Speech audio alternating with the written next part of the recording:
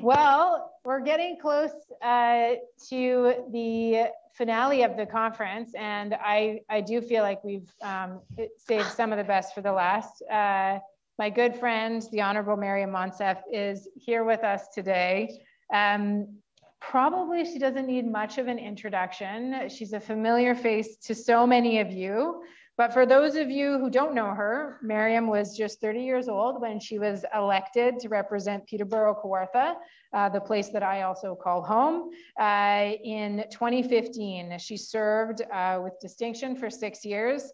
She was swooped up fairly quickly into cabinet, and Prime Minister Justin Trudeau had her responsible for several files, including responsible for establishing the Department of Women and Gender Equality in its full and current form.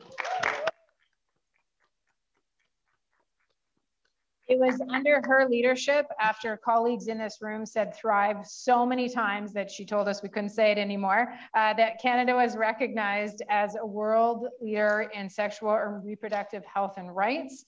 She remains a steadfast feminist, activist, and one of the top 20 global influencers on gender equality, alongside some other folks you might know like Michelle Obama and Malala.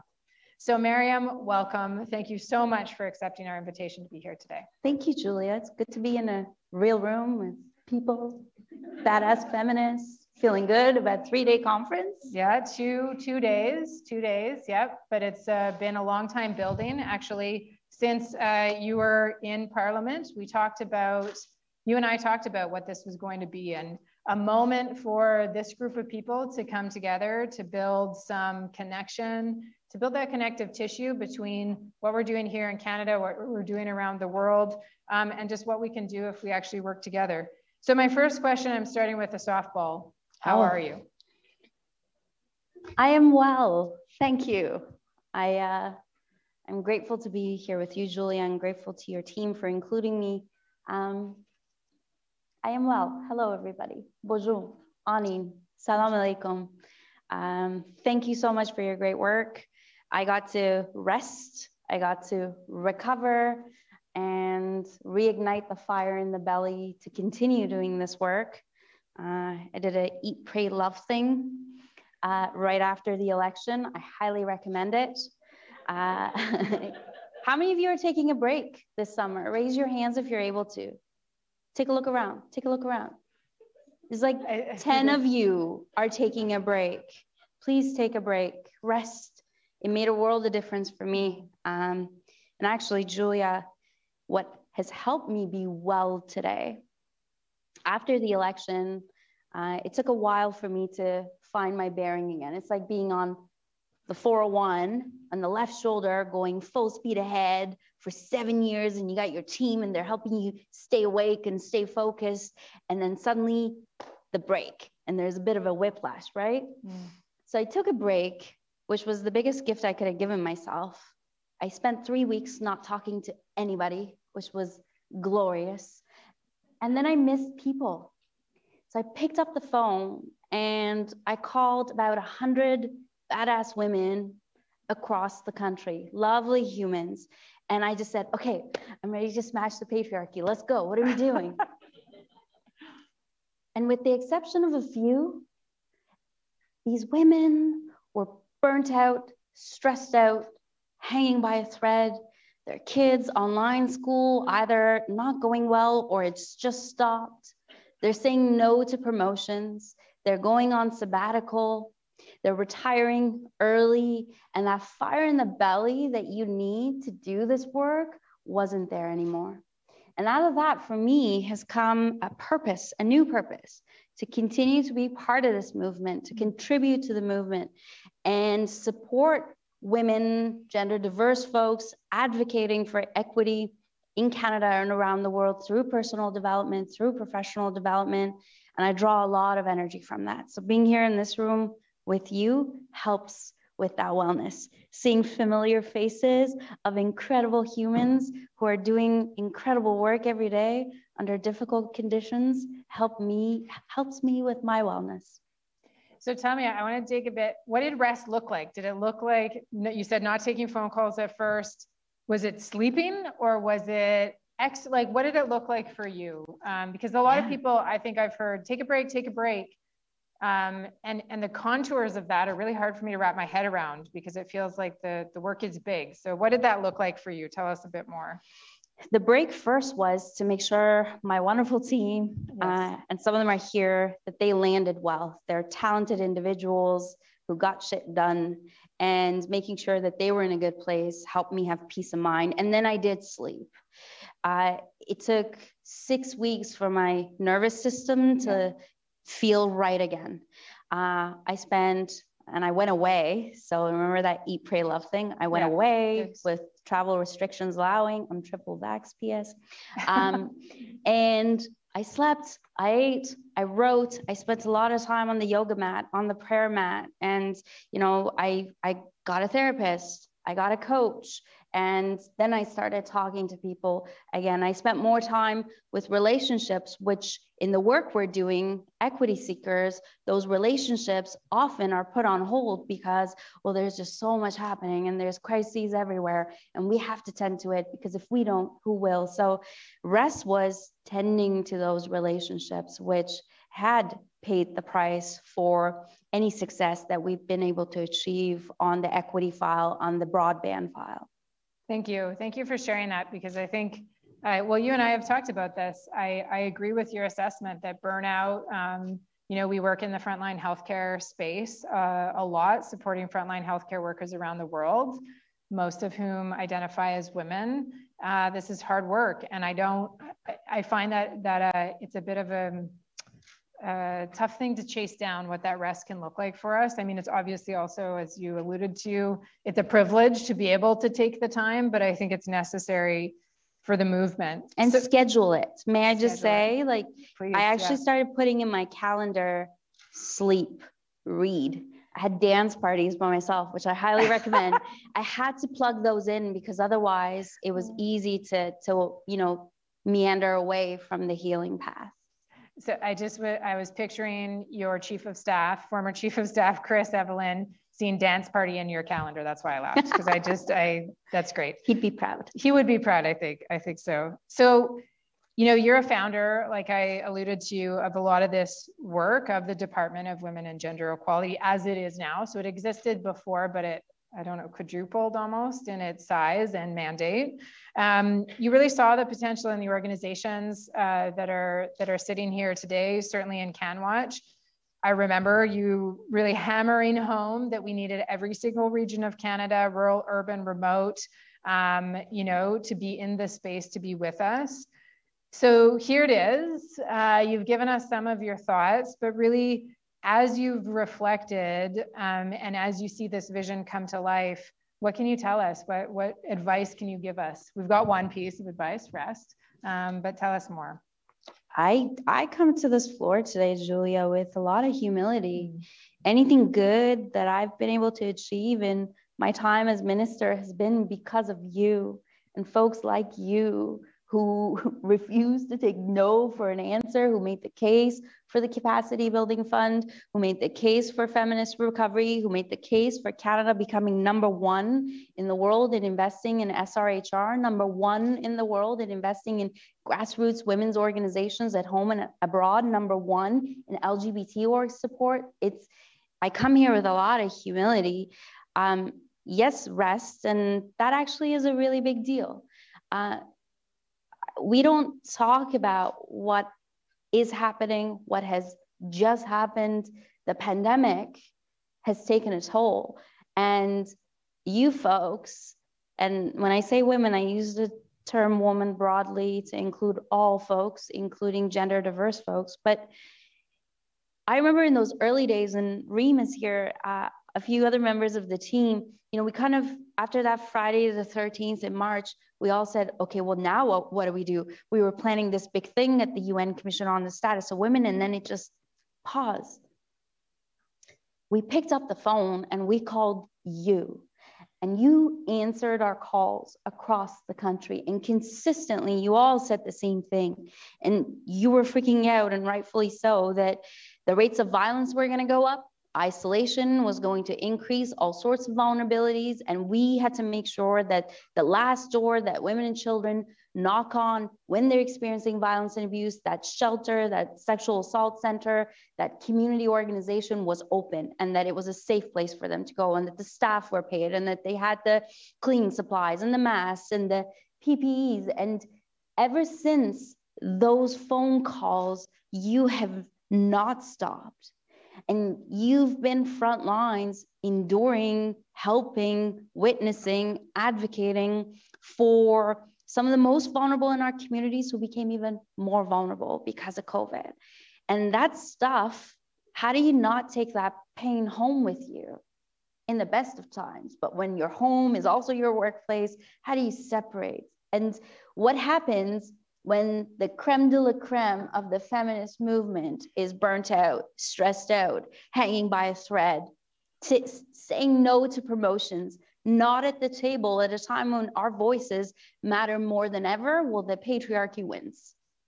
The oppressors win. Part of their strategy isn't just to co-opt our language and our strategies that have been used to get things done for decades upon decades, but it's also to drain us. So when you feel guilty about resting, for taking that break, for saying no to that thing that would be really nice to do, but is not a must do, just remember that it's also an act of service. It's an act of persisting. You're preserving yourself because, you know, I'm usually an optimist, Julia, but hard times are coming. Roe v. Wade, look at the women all over the world, including in Afghanistan. They need Canadian women particularly to be strong, to be at their best, to have their, well full, to have the fire in the belly that can engage others in the work, to be at their most creative. And if you're too tired, if your relationships are falling apart because you haven't tended to them, well, we all lose. So when I say rest, especially this summer, it's as radical as I can get right now. And then I would say, keep coming together like this, safely, of course, because we are thirsty for those connections. Surround yourself with other badass women who can lift you up. And for the love of God, be nice to one another, be kind to one another. We progressive, as President Obama once said, we tend to eat our own. So be kind with one another. There's a lot of work waiting for us. Take that break, keep coming together, be kind to one another. And just remember, we are part of a movement that has existed long before any of us got here. And we're part of a movement that will continue long after we're gone. And it's up to us in this particular moment in time to strengthen one another so that this movement is strong and thriving and able to meet the challenges to come. Thank you. And thank you for, yes. Our team has certainly found in working within feminist spaces in Canada that that point about kindness and not eating our own, as you said, really is an important one, right? I think that there's a lot of disconnection sometimes in the feminist movement. All of you represent such fundamentally important spaces, and we start to get into what's I think of as a scarcity mentality, where we're pitting good against good. People ask us about this all the time when it comes to the international development file. Well, what about here at home? And it's like, since when do we have a limit on the good that we need to be doing in the world? Since when is there some sort of cap on our humanity that dictates that we only have this much good in us? Obviously, there's a fiscal context, but that fiscal context is completely under our control. And I find that scarcity mentality really creates, this competition, and sort of a sense of who's the most feminist and who deserves what issue is the most deserved of support and things like that. So I really appreciate that. How did you manage that?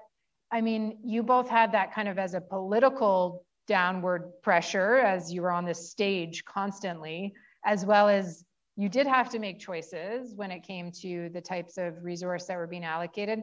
What was your mentality around that? Was it, I'm just going to keep going for more? Or what was your mentality around that? Well, I got my courage from you. And I got to visit so many of you, and I know folks are watching online across the country, the Angela McDougals with Feminists Deliver, and across the country, you made the case that without capacity to do the work, you were spending your time hunched over your laptops, applying for grants that you may or may not get, instead of working on the work itself, which was helping women, children, and gender diverse folks thrive. You made that case and you gave me that courage. And every time I was in a room making the case, I took you with me. And I was fortunate too, like the Prime Minister of Canada, for the first time ever, goes out and wears his feminism proudly on his sleeves. And he gave me a big, long runway. And he made time for me and he listened to me, as did my colleagues. So, at Cabinet Retreat X, when I'd stand up and say, my number one priority is supporting the sustainability of the women's movement, I had a platform to make that case and say, this is creme de la creme. This is mostly women and youth and, racialized folks and folks with disabilities and exceptionalities working in this movement. So we're creating jobs. It's making a world of difference in communities around health and safety, as well as economic development. And, this investment, and we've had many folks make the case, the best investment you can make is in grassroots women's organizations if gender equality is your mandate. It's the best investment you can make. You get more money out of every single dollar that you invest in them, and you stretch these funds to their max. And you find creative partnerships to further leverage these funds. So it was an easy case to make once I understood it. And I understood it because you showed the way. And the more results you achieve, the easier it gets for the person advocating for you in that place. So yes, rest so that you can keep rocking it, so that you can build the capacity to continue to add new voices to the movement, build your succession plans, build your strategic plans, build partnerships at home as well as abroad. And your success makes the case for further investments. And frankly, make sure that there's a political price to pay if someone ever dares to question the value of your work. Remember, COVID has taught us a lot, including the fact that your work is essential work. Your work is essential to our survival. So please remember that and keep up the great work, because it is indeed essential. So this is a great segue. We talked about your former boss, the Prime Minister, feminist Prime Minister. What we've seen across the world is this increased partisanship, and something that's really important to us at Equal Futures Network, but also to me personally, is the idea that we have to find the feminists everywhere. We have to find those advocating for gender equality, because this movement does not benefit from wedging issues, from any particular party claiming ownership over the agenda. And we've seen this in the US in really devastating and dramatic ways that I think we're going to see the largest backslides that we have in decades for critical rights of women and gender diverse people. So how do we find each other in this moment of polarization? How do we find ways to engage those across party lines, to ultimately build a movement that's resilient, and build a movement that everyone can see themselves in? I was also just at home in Alberta with my family, and so really this is just so evident to me that sometimes the ways we speak in Peterborough or in Ontario or whatever are very different than the ways people speak in other parts of this country. And I've been thinking, how do I reach into that world and find a bridge with my family? So any advice? I mean, I have a psych degree, but I don't think I can provide that kind of advice. Okay, I'll go back to my first point. This is hard work, and it's years and years and years and years of hard work ahead and hard times ahead. A lot of success to build on, but it's deeply personal to every single one of you. Otherwise, you'd be working in the private sector and making a lot of money and doing what you got to do, but you've chosen this path of giving of yourself for the betterment of others. First things first, oxygen mask. Please take care of yourselves. Collaboration, reaching across the aisle, meaningful dialogue, listening skills, and, you know, finding common ground. That's all really, really important. But it's also very, very energy intensive. It takes a lot of work. It takes strategy. It takes communication. Collaboration is hard. I don't know how you manage your calendars. I'm, you know, learning how to manage my calendar without my brilliant team, but, you know, that stuff takes a toll. So take care of you first and foremost. And then second, be kind to one another. You are in this together. We are in this together, and we haven't seen each other in a very long time. So rebuilding those connections, you know, whether it's a phone call or a walk and talk or whatever it is, make time for it. I recently heard National Association of Women in the Law, Tiffany Butler was telling me that with their feminist law reform course, Feminist Law Reform 101, which they developed, and it's available for folks to use, that a book club has come around it in the Yukon, for example. And so women are finding, and these are executive directors and, you know, badass professionals who are finding ways to come together so that your fire in the belly can fuel others, and that camaraderie, we can just be reminded of it. And then the third thing I would say around that is, you know, in my Eat, Pray, Love chapter, I spent with folks who were struggling, and then I spent time folks who were struggling, and I spent time with folks who like have it really good, very privileged folks. And you know what I learned? No matter how good you have it, no one's okay. No one's okay. You know, what a cruel disease. At a time when we need each other the most, the thing that we have to do to keep our loved ones safe is to keep apart. We've had to stay home. We've missed weddings and birthdays and graduations and funerals, and all the good things in life were suddenly taken away. And, you know, that is if you haven't experienced a major loss. No one's okay. And what are feminists really good at, right? We're fierce, we're persistent, we're creative, we find a way, there's always a way, and we're very clear on our vision, but we're also compassionate. We're also caring. We also put people first. So if you're looking to strengthen a movement that is meant to support people and get them to be at their best, to get their communities to be at their best, we'll come at it from a place of compassion, because people are hurting. People have lost. People are grieving. And we have not had time or place, or dare I say, permission to grieve.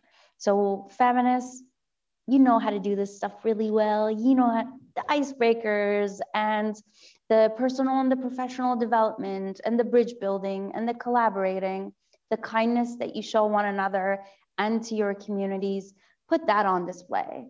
And young women, you are the face of this movement. You are the future of this movement. Take care of yourselves, because the other side is also learning from our best practices, and it's young women as the face of their movement.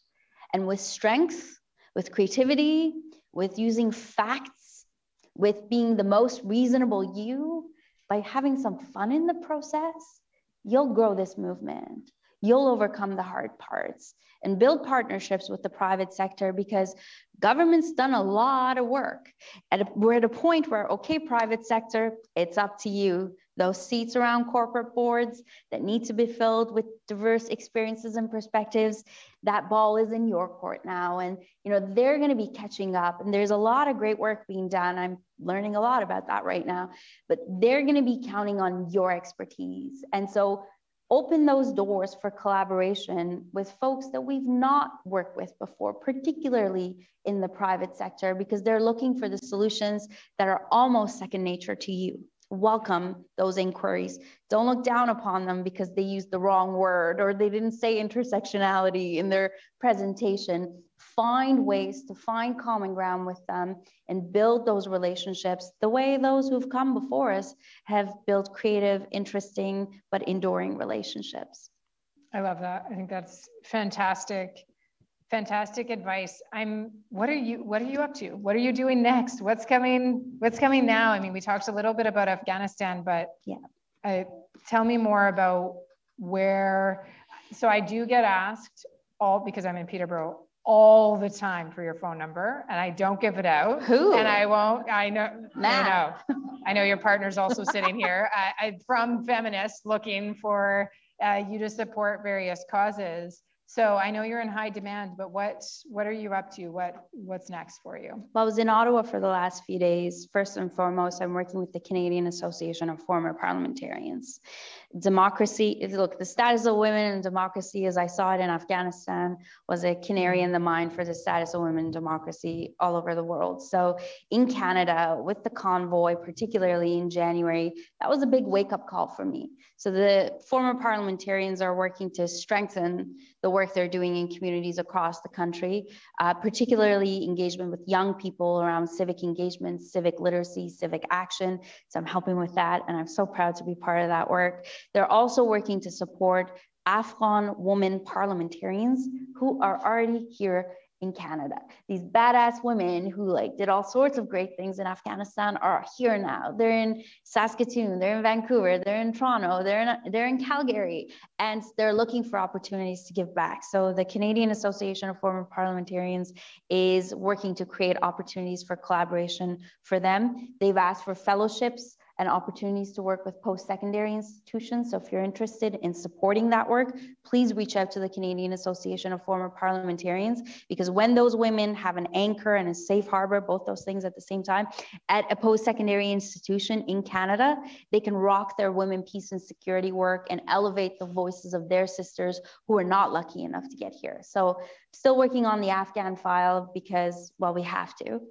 And I'm setting up a business based on my North Star, which is supporting women and children and helping them thrive. And this idea of supporting badass women with personal and professional development opportunities, it's become an anchor for me, for sure. And of course, I'm working with Trent University, my alma mater. So I get to channel my inner Oprah soon, and I will tell you more about that as the information becomes available. And for folks who want to get in touch with me, I'm working with a brilliant team in Peterborough, and we're setting up a bit of a system. And so I'll be launching a website, and you can get a hold of me that way. But in the meantime, send me good vibes, and I'll be sending you good vibes too.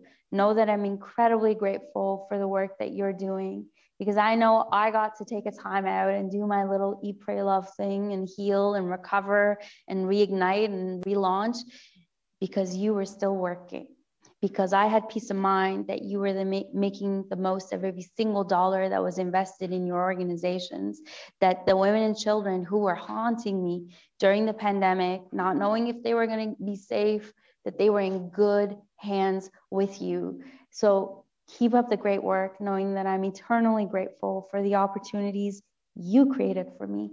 And I look forward to rocking it with you in the future, but not before you take some rest. So those of you who are taking a break, let me see those hands again. Okay, take a look around the room, folks. Those of you who are taking a break, please go out of your way in the next little bit to speak in detail about what you're doing. Remember when it was cool to be really, really busy? When it was cool to go to work when you were really, really sick? That's not cool anymore. Start making it cool for feminists to take a break, and do it by talking at length about how you're going to take that break and who you're going to spend time with, because God knows you've earned it.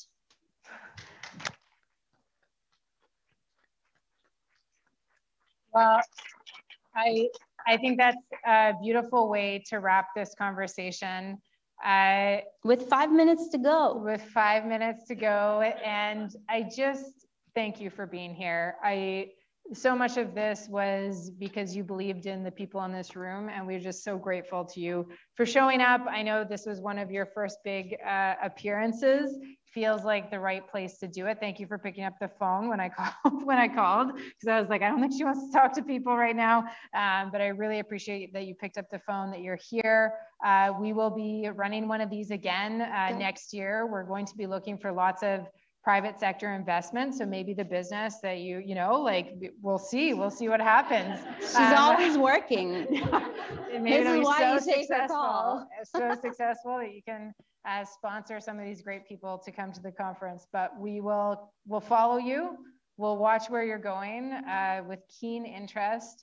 Thank you for being here. Thank you for being you. Thank you for taking a rest so that you could come back to the stage. And we'll see you soon. This is not goodbye. Thank you. Thank you.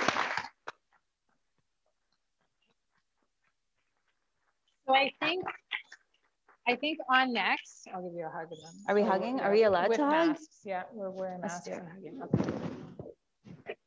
Okay, we're triple vaccinated. Yes, we are. Yes. Okay, thank you. Go that way. Yes, go that way.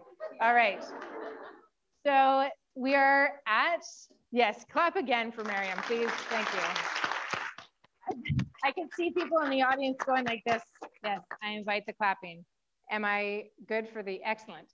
So this is bringing us to the almost close. I am going to do my thank yous. I know thank yous are a little bit, they take a time when everyone's ready to get to the road, but I'm going to come up one more time after our final speaker to do thank yous and to thank you for being here. So please stick around.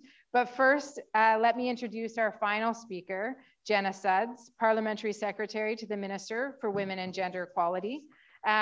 Minister Ian started off our conference yesterday. Man, I was going to say a couple days ago, but yesterday. So it's when she referred to her parliamentary secretary, Jenna Sudds. So it's very fitting that she will deliver closing remarks for us. She was elected as the MP for Canada Carleton in 2021. She's worked as an economist, a municipal councillor, and a community advocate. She's an active member of her community, volunteering with the Canada Food Cupboard and Ottawa Network for Education. We heard a little bit about her work, I believe, on menstrual hygiene and other things. Please join me in welcoming Jenna Sudds.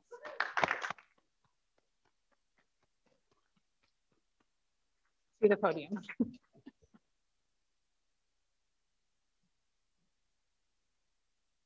Excellent. Good afternoon, everyone.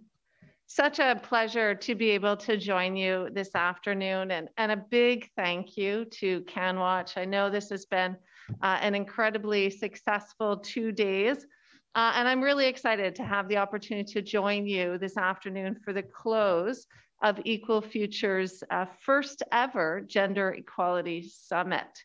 So as mentioned, my name is Jenna Sudds, and I have the great honor of being the Parliamentary Secretary for the Minister of Women, Gender Equality and Youth. And I know after 2 days, I'm sure that you've absorbed, you've learned a lot as you've listened, and I'm glad you're here. I'm glad you're here, obviously in the country's capital and coincidentally my hometown. A city I am proud to call home, and actually here at my alma mater as well, which is fun. So I know that we heard from amazing women yesterday, such as Farzana, doctor, an author and activist of 4 critically acclaimed novels about feminism, and Joanna Griffins, founder and CEO of NIX, which you all probably know has a mission to empower women to be unapologetically free. We also heard from Shanez Anand Steele this morning and her work about decolonizing our minds and building solidarity with Indigenous communities. And of course, my dear colleague, Minister Marcy Ian, who I know opened the summit and discussed the many important initiatives and policies that our government is taking to bridge gaps and create a more equal Canada. Listening to these amazing women over the course of this summit is undoubtedly empowering for all of us.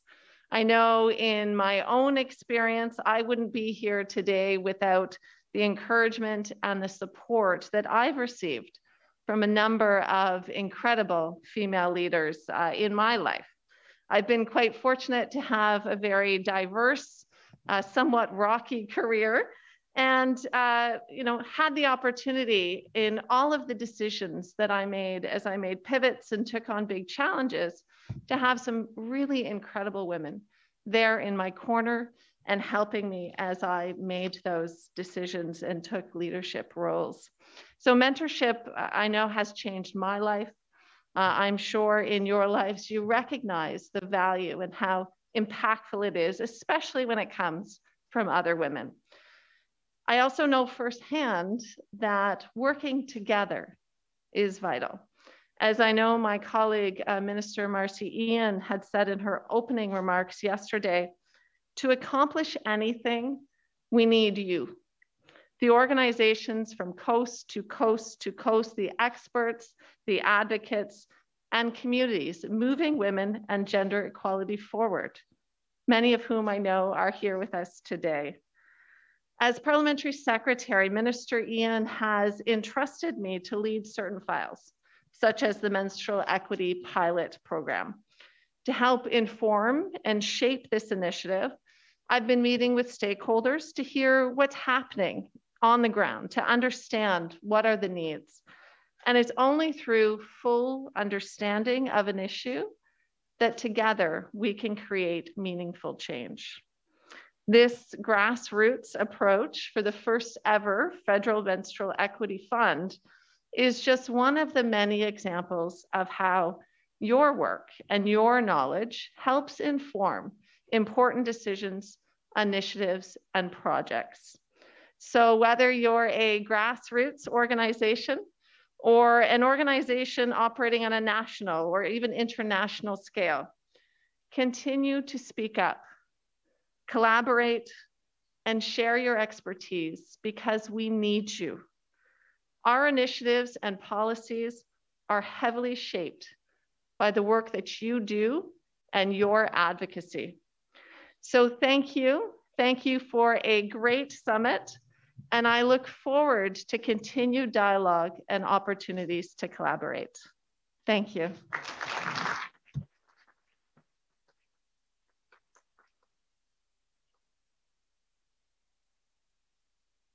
All right.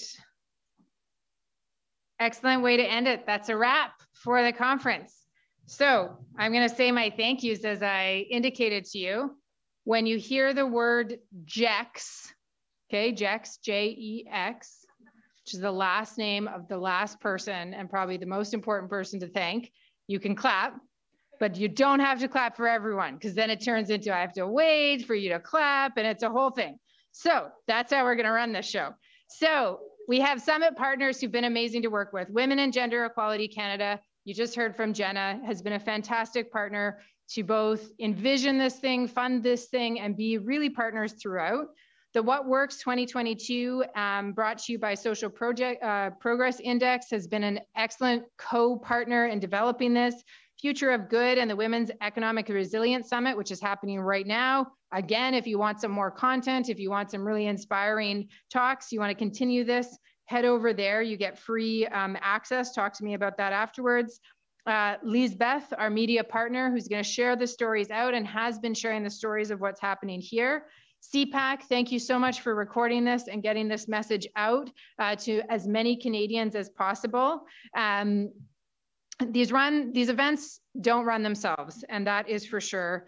We have worked with an amazing company that's both purpose-driven and just really good at their jobs, Connect 7. I'd like to specifically point out Pascal. I said you couldn't clap, so you just got to stick to that, even though I really want to make everyone clap because Pascal is amazing, and as is Connect 7. So thank you to the whole team. They've been organizing everything that you have been a part of here. The American Translation Company, making French and English available to all of you with really complex concepts. Encore Audio Visual. If I could pull back this curtain, you'd see a whole bunch of folks behind there who've made this accessible to you so you can hear it, but also to they're laughing, also to our partners and our folks who are sitting around the country listening to this. Pinpoint National Photography right here, taking photos of us. So again, we can share. Our youth bursary recipients, there's 25, 23, 24 of you. You've made this. I noticed you networking. I saw you engaging people. Thank you for being here. Board of directors, my CanWatch board of directors, best board of directors in the world, and the Equal Futures Network Advisory Committee. Many of the members are here today. So then there's the CanWatch team who made this look easy when it was not. We rescheduled this thing, we Omicroned this thing, it was a lot of logistics and a lot of faith to believe that there would be a moment when we'd be able to physically be together like this in a space like this. So thank you, team, for believing in this. And finally, the vision behind this, the person who pulled together this amazing content in less than 8 weeks once we really got the go ahead, is my good colleague, Aaron Jex, who's right over there. Go!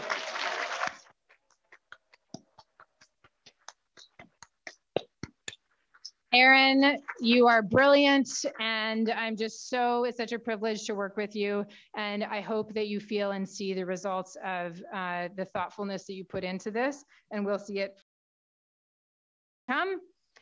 Thank you for being here. Most importantly, thanks for believing in what this thing is. Thanks for seeing that we did our best to make this stage accessible, representative, but we still had so many people missing, so many people that needed to be here. We're already thinking about that for our very exciting Equal Futures Network Summit that will take place in May of 2023 in Whitehorse. So, yeah, I know, big reveal. Didn't know if I was allowed to say it, and then Charmaine was like, it's in your speaking notes. And I was like, okay, yeah, I know it's in there. Okay, so Whitehorse is a further place for many of you to get to, for many of us in Canada to get to. We are going to think about that. We're trying to build it in to how we make it accessible both online, but start thinking about it and start thinking about what you want that stage to look like. If you want to get more involved in the planning and more engaged with the Equal Futures Network, please reach out to Aaron and I, and we'll talk to you about the steering committee. We'll talk to you about different opportunities that they are. We want to build on every lesson learned from this conference and make that one amazing. So I look forward to seeing all of you, plus another, 100 or 150 people up in Whitehorse. It's a beautiful place, and it'll be a beautiful moment for us to come together once again. Have a wonderful rest of your day. Thanks again for being with us.